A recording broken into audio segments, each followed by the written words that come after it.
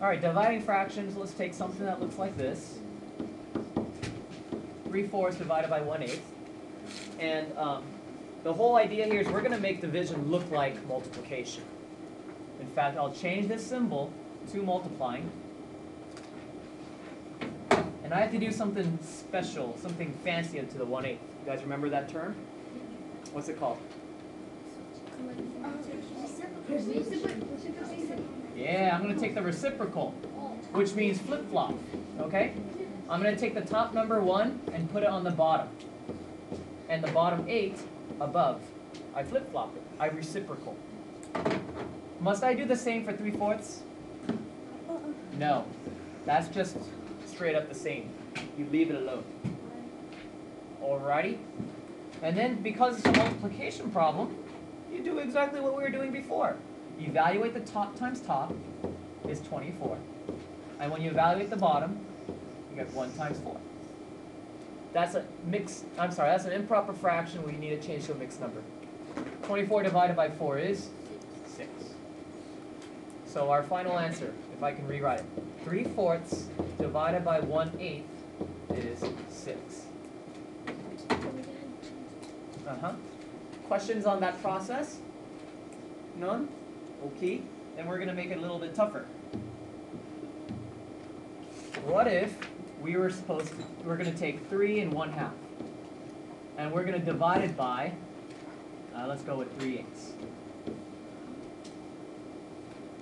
Where shall I begin? Kevin. Okay, let's rename. This has a name, guys. It's called renaming.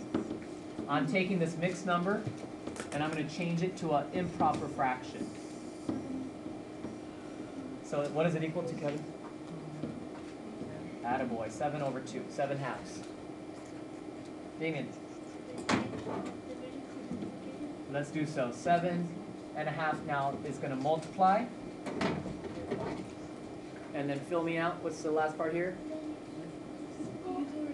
Reciprocal. 8/3.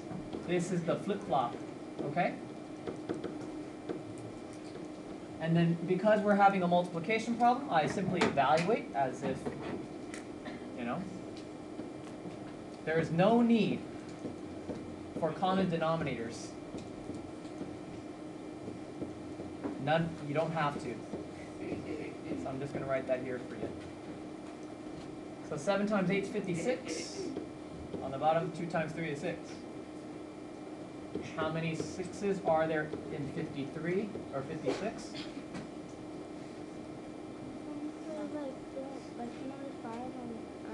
No, I'm not talking about the homework right now. I'm showing this. 9 times 6 is 54.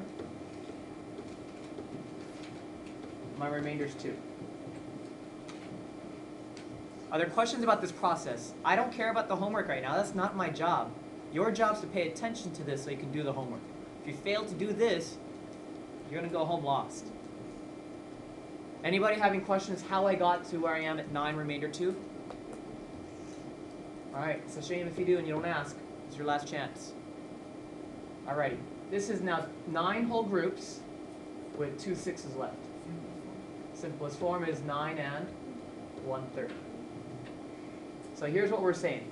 When you had 3 1/2 and you're dividing it into 3/8, how many times can you do that? You can do it 9 whole times with 1/3 left over. Or not 1/3 of a time.